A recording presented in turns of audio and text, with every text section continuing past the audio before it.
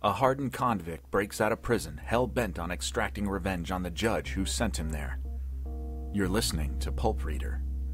But first, do you suffer from asthma, boils, blackheads, colds, eczema, falling hair, hay fever, headache, insomnia, nervousness, paralysis, pimples, rheumatism, skin diseases, or sore throat, and other ailments? Treat yourself at home. Virex Violet Rays, the new amazing source of energy, health, and beauty. Complete outfit, $12.50. If you have less than perfect health, you are subnormal. If you will take the advice of thousands of leading medical men and famous beauty specialists, you will revitalize and tone up the muscles, nerves, and tissues of your body through Virex Violet Ray treatments. You will enjoy unlimited health and interest in your surroundings. Your wonderful health will be proclaimed to all by the healthy glow of your skin, the sparkling brightness of your eyes, the beauty, grace, and ease of motion of your body. Violet Ray treatments will preserve or restore for you these choicest gifts of nature.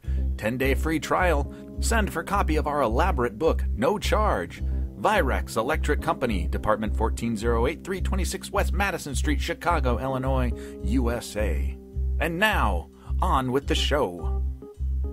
Hey there, everyone. This is episode number 2 of Pulp Reader. I'm your host, Bobby Deluxe. Thanks for tuning in. I suppose that's thanks for streaming or downloading. No one really tunes in anymore.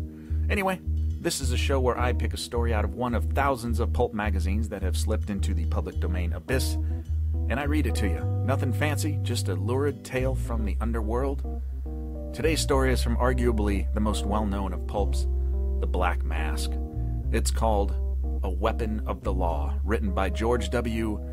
Brueker. From The Black Mask, August 1922. Enjoy. It was very still in the library where Judge Lathrop sat reading. The lamp on the table at his elbow shed a soft circle of light in the center of the room, leaving the outer edges dim and shadowy. The house was quiet. A small clock in the room had already struck 1. The judge's wife and daughter had been in bed for some hours.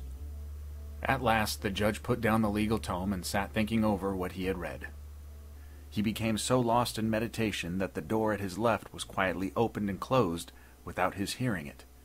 Then a low cough brought him out of his abstraction. He turned and gazed at the intruder. The man he saw standing near the door in the semi-darkness was about his own age, that is to say, somewhat over 40 years. He was dressed in shabby clothes that seemed a trifle too large for him. A slouch hat was pulled down over his eyes. His right hand was thrust in the side pocket of his coat. Even in that subdued light, the gleam of triumph in his eyes was only too apparent. Judge Lathrop stared at him blankly, without moving a muscle. "Well, Judge," said the man with a short, hard laugh, "can you place me?" "We've met before, then?" asked the judge calmly. "Met before? That's good." The man chuckled evilly. "You bet your life we met before." "Then I beg your pardon. You see, you're standing in the shadow. If you'd be good enough to turn that switch—" The man eyed him distrustfully. "None of your tricks now." "The switch is directly behind you. You can find it without turning," the judge went on in an even voice. Without removing his eyes from Judge Lathrop, the man groped for the switch, found it, and flooded the room with light. Then he pushed his hat back and planted himself brazenly before the judge, a sneering smile on his lips. "Maybe you remember me now." The judge looked him over carefully and coolly, and as he turned away his eyes, a look of contempt spread over his face. "Jack Dodd, I believe you call yourself. A cheap crook, a low-down thief, scum of the earth." Sudden anger flared up in the man's eyes. "You be damn careful what you say," he said between clenched teeth. 5 years ago I sentenced you to 10 years imprisonment," continued the judge, as if he had not heard. "Yes," hissed the man, "and I swore then if I ever got the chance I'd get you, and get you good." "I suppose you escaped from jail?" "You suppose right. And I got these duds. Well, never mind where I got them. Hell, we're wasting time. I come here to get even with you, you dog." The judge folded his hands and smiled. "I hope you brought a revolver," he spoke anxiously.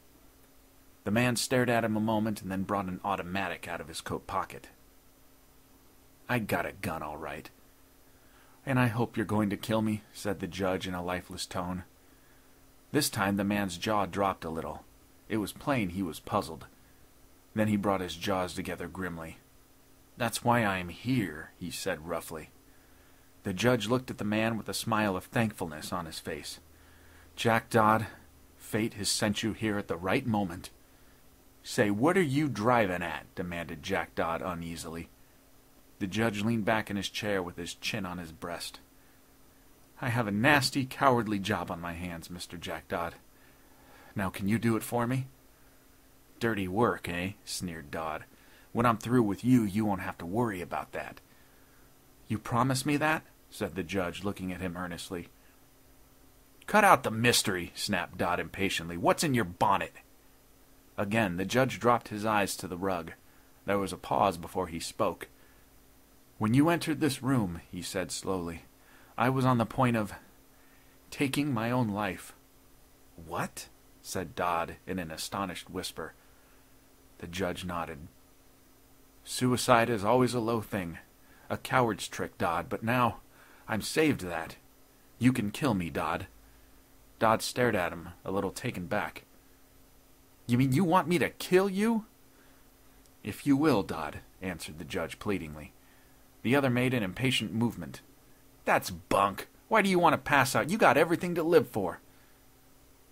"Dodd, my son was arrested tonight for embezzlement. Tomorrow the papers will be full of it. My name has never been tarnished before. The disgrace of it will be more than I can bear. I prefer to die rather than face it." Dodd gave a laugh. "So the honorable judge has a crook in his family.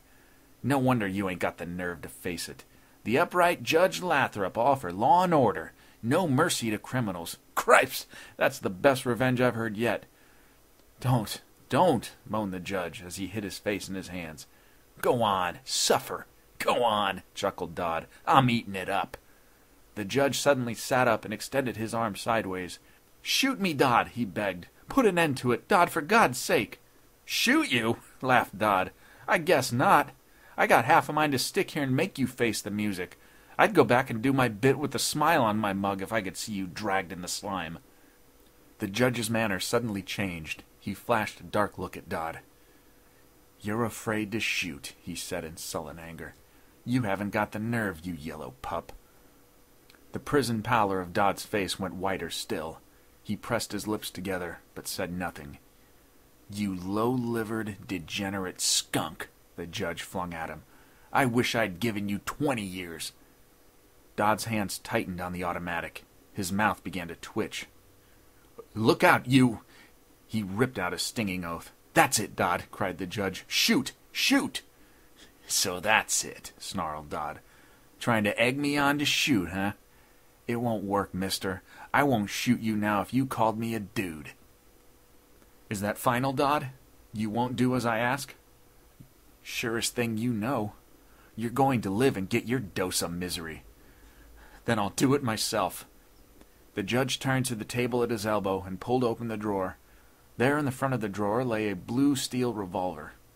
Dodd, who was watching him narrowly, sprang forward with a cry as he caught sight of it. Before Judge Lathrop could get his hand on the gun in the drawer, Dodd had clapped his own hand that held the automatic over it. "I tell you, you've got to live," he cried, frowning down at the judge. The judge returned this gaze, and for a second they measured each other with their eyes. Then, with his eyes still fastened on Dodd, the judge suddenly gave a mighty push and jammed the table drawer shut. There was a howl of pain from Dodd, and the drawer was deep enough so one could hear the automatic fall on the wood bottom. The judge eased the drawer a trifle, at the same time shoving at Dodd with his foot. Dodd staggered across the room where he stood wringing his hands in an agony of pain. The judge quickly opened the drawer, picked up the automatic, and covered Dodd with it. "Jack Dodd," said the judge, "the crime for which I sentenced you is one of the filthiest, vilest deeds in the criminal calendar. It will give me great pleasure to return you to your keepers." You, Dodd sputtered. "A trick! A damnable trick!" "Yes, a trick, Dodd.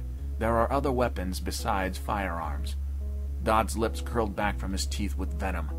"I hope that son of yours ends in the electric chair," and then followed a string of vile oaths. "My dear Dodd," said the judge as he took up the receiver to telephone the police, "I have no son." The end. So that's the story. Not a real long episode today, but for a story that's almost 100 years old, I think it holds up pretty well, actually. You could probably see the big reveal coming a mile away, but I enjoyed this fun little game of reverse psychology going on here between Dodd and the judge. And that'll do it for this episode of Pulp Reader. I haven't quite figured out a release schedule for the show just yet. At some point, somewhere down the line, we're going to get to once a week. So for now, just make sure to subscribe to the show wherever you found this episode. You can always reach me by email at pulpreaderpod@gmail.com. Thanks for listening. We'll catch you next time.